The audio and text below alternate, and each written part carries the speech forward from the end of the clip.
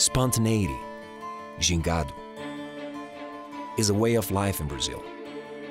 Be it soccer, dance, street art, free form is the common theme.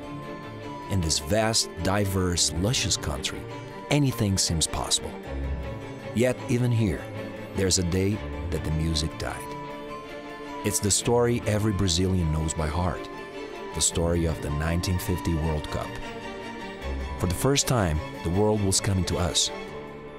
Futebol seria, afinal de contas, o atestado final. Construiu-se um grande estádio, grande obra do brasileiro, e dentro dele nós íamos ter a nossa maior festa. Above all else, everyone knew it was Brazil's time to win its first World Cup. The 1950 team was full of stars, including legends like Ademir, Jair, and Zizinho. The Maracanã was built for the Cup, the largest stadium in the world. In the unique playoff format of the 1950 tournament, everything came down to the last game.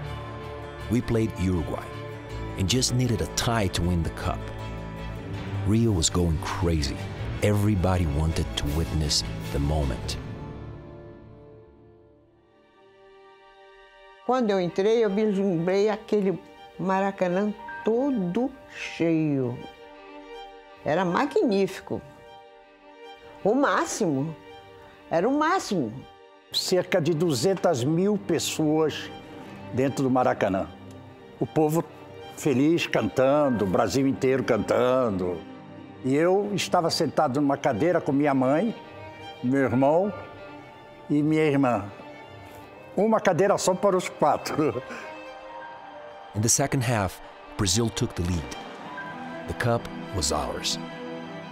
Even when Uruguay tied the game, the cup was still ours. But then, the unthinkable happened.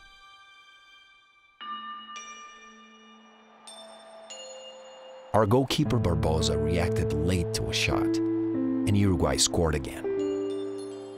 A giant party became the great silence. No one in Brazil thought the seleção, the national team, could lose. But they did. Quando Barbosa não segurou a bola, foi uma tristeza total. Eu olhava todo mundo perplexo, olhando para ver como ia resolver. Não tinha mais chance de bola, o jogo. On July 16th, 1950, more than 200,000 Brazilians sat in the Maracanã. Every last one engulfed by sorrow. Todo mundo passou a chorar. Era uma choradeira, parecia um enterro. Ninguém falava.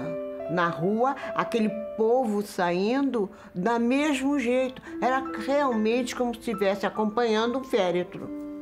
1950 means a defeat of the country, kind of losing a war. When this collapsed, it was kind of the Brazilian hope that collapsed. Instead of becoming national heroes, the players became pariahs. Quando encontrava uma pessoa que tinha visto o jogo, pô, mas como é que foi aquilo? Lembrava ele sempre daquela derrota na sua carreira. The defeat was a red-hot emblem of agony branded deep into our national psyche. It still lingers. In the National Soccer Museum in São Paulo, the memory is encased in its own crypt, a place where every Brazilian can still experience the pain. The game was dubbed the Maracanazo, the Maracanã blow. Yet, from our national tragedy came a silver lining. It inspired a little boy to be the world's greatest player. 8 years later, Pelé led Brazil to the first of our record 5 World Cups. And now, for the first time since 1950, we welcome the world again. This time, we want our 6th World Cup to be the first one on home soil. And at last, put to rest our heaviest defeat, our worst day.